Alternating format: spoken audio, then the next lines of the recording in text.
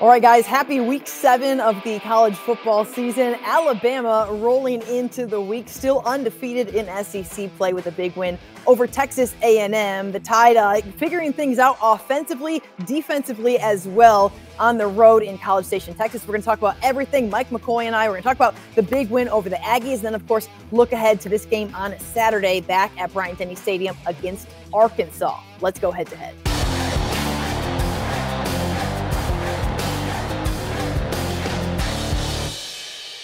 Welcome in, everybody. I want to thank our sponsor, the Alabama Cattlemen's Association. We're excited to be joining you for another week. Mike McCoy joining us from the Maximum Performance Institute in Bessemer. Mike, we're talking a minute ago that both of us had a similar weekend, so to speak, right smack dab in the middle of the Alabama game. We were at the pumpkin patch. Not together, but we were at the pumpkin patch. At the pumpkin patch, kids definitely run the house. So I'm watching the entire game from my phone. So. Yep. Celebrating in the midst of him being in the cornhole. The corn.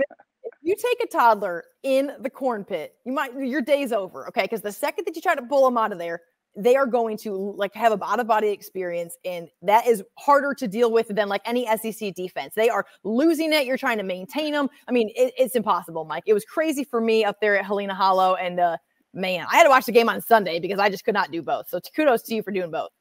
Honestly, I believe I told my wife we need to put one in the backyard and charge kids $5. It's the cheapest.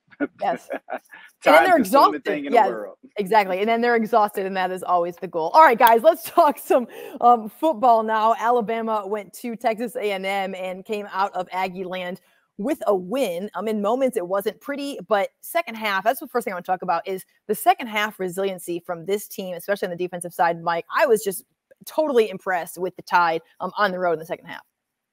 Well, Bama has always, and I think will always be a second half team. When you see them famous throw them fours up, that meant something. Mm-hmm.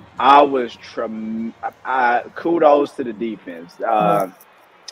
They stepped up, man. They played lights out. I'm just happy we won. The offense seems to, in times and specifically in the air, really get going. You've been saying this all year long, that Jalen Milroe is that guy, that he's not just going to beat people on their feet. He's going to beat them in the air. And boy, did he have some throws to Jermaine Burton that I was like, well, where has that been? I mean, it was an impressive day in that connection. This could have been going on since last year. Let the guys play. Just take. I use this analogy. What's more dangerous? A pit bull that's on the leash being controlled by somebody, or one that's walking freely? It's a good way to put it. You got to let these guys play. The same thing that got that boy to Alabama should be the same thing that keep him at Alabama. Yeah. Him running the show. Let him be the point guard. Yep. And we know, I honestly, his deep ball is second to none. It's impressive. Yes. Maybe I'm biased because I got A on my chest, but the boy can flat out play. Consistency on offense is one of the things that Nick Saban has harped on week in and week out. And that's where I'm going to kind of bring up the concerns from the Texas A&M win. Listen, a win is a win is a win. You go to any SEC place on the road, I don't care who you're playing. It could be Missouri. It could be Vanderbilt. You're glad to come out with a win. Bama's 3-0 in the conference. The running attack is a concern. Because every year Bama's ever had any success on the national level, they have had a dominant or at least very impressive run game. We're talking about 23 total net yards. Now, Jason McClellan went for 45 on the ground. Obviously, that is subtracted with the sacks and things like that of Milroe or tackles for loss. If we want to win a national title, we have to run the ball down their throats. It's just it's a must. Yeah. It's a must-have. And I understand what the NFL is doing. They're trying to make the running backs, we're trying to slide them on out. But if I'm Coach Saban, I'm going old school. I'm going to run it down your throat into that fourth quarter where you get tired of tackling me, and then I'm taking it off the top. Mm-hmm. It has to be a balance. Yes.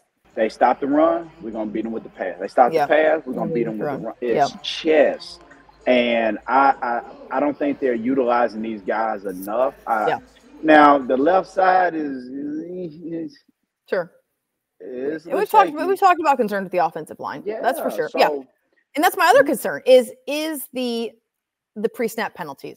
I think Nick Saban was going to have a mental breakdown on the sideline if Bama had one more false start or pre-snap penalty on the road at Texas A&M. Here's the thing. This is not the first time Bama's played on the road under Nick Saban in the SEC, right? Okay. They have dealt with crowd noise. So I'm not one that's going to sit here and say, okay, the Aggies 109,000 strong is what impacted. There is a problem here. What is it and how does it get resolved? Now, not trying to make any excuse, but it is very hard for the O-linemen. Skill guys, I watch the ball no matter what. Even if I can't hear the snap count, we're always taught when that ball snap, that's when you go. It's tough when they go silent because you can't clap. The guard has to touch the center. He has to hike the ball. There's a lot of moving pieces when you go silent. Sure. Yeah. Okay. So I give a little grace to those guys. Now, okay. I don't know if you've been to A&M or even LSU at nighttime. I have. It is extremely loud. Now, I don't know if Coach Saban is still doing like what we used to do. Used to have them loudspeakers and the band. He said no. He said going into the game they did it on Thursdays, that they prepared for the crowd noise on Thursday going into the game.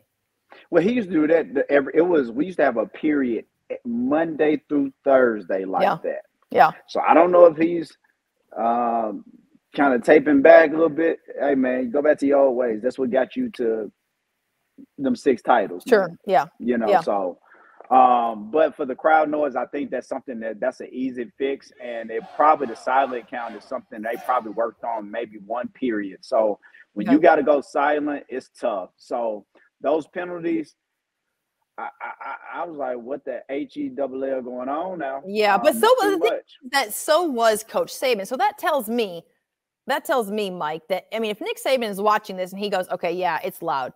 Okay, yeah, we only worked on that for one period. Like, he would give them grace. He ain't giving them no grace. He was on their butts like white on rice. He was as mad as heck. Okay, so that tells me this is something that they've worked on and something that they dropped the ball on, I think, like 6 or 7 times in the game. I mean, it was crazy. 7. Yeah, exactly. So, I mean, it's frustrating. And from like a viewer's perspective or maybe from fans' perspective, I mean, you're like, what is going on? From a player's perspective, of course, they understand the ins and outs of it, why it's difficult.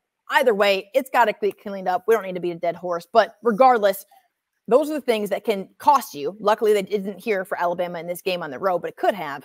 We're talking about several penalties that need to get cleaned up. This is not the first time this year that it's happened. They need to tighten up. I think that's something that's an easy fix.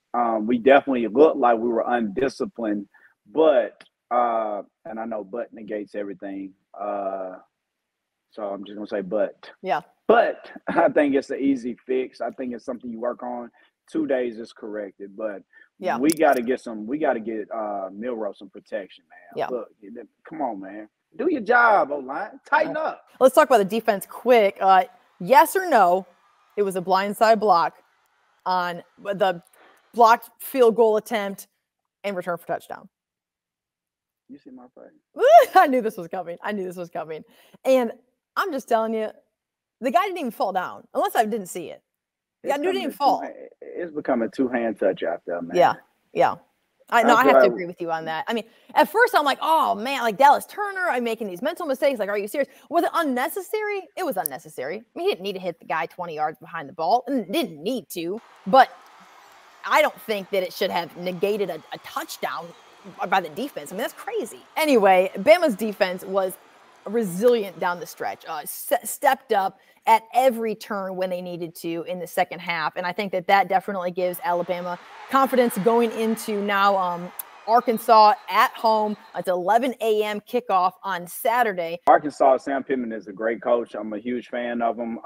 KJ Jefferson is an elite quarterback. Has he been in the court? He's been in the league for like 15 years, man. Yeah, we've been talking about this guy for like 10 years. Yeah, we're about the same age. No doubt. He's definitely a Sunday quarterback with the right team. I don't think the record reflects how close the games they played in the past have been. Yeah. All the games have been extremely close, not just a beat down, but I think this is a game that you have to take serious. Again, It's an SEC game. It's a home game. It's an early game. So times it's a lot that goes into it. I think Bama better bring their A game, and the O-line must protect because believe it or not, Arkansas defense is a solid defense, and they do apply pressure. Mike, let's talk predictions. This is going to be an early kickoff. Did you like early kickoff when you played? Hey, what? Yeah, because you had a party in the evening. We knew what party we were going. Why are we the same college? Literally, like having played college sports, like that was the only positive thing. Like you knew you were going to be home by about 5 o'clock, and Mama, whatever pregame was going on, that was the pregame that mattered. And then you were going to go out. Yeah, that was that's funny. That's true though. That is accurate. You tell my mom, hey, look, y'all can stay here. But yeah. I'm going to holler at y'all. I'm going to catch y'all. I'm going to catch y'all for breakfast in the morning. No question. You're absolutely right. How do you feel about this game when it comes to what things look like on the scoreboard? All right. My prediction time, boom, boom, boom, 35-14 Bama. Okay. I like it. I'm very similar, 35-17. Maybe Alabama needs to settle in a little bit defensively. Early game, all those things factor in, but I do feel like this game will get out of hand relatively quickly and the Alabama will roll at home. So we will see. Mike McCoy, Alabama looking to improve to 4-0 in the SEC against Sam Pittman and the Arkansas Razorbacks. It should be a good one, and looking forward to it. 11 a.m. Get your coffee out. Let's smoke some hogs, baby. So let's smoke some hogs. All right, guys, thank you so much for tuning in to Head to Head. I want to thank our sponsor, the Alabama Cattlemen Association, and we will see you next week. Peace. Brought to you by Alabama Beef Farmers and Ranchers.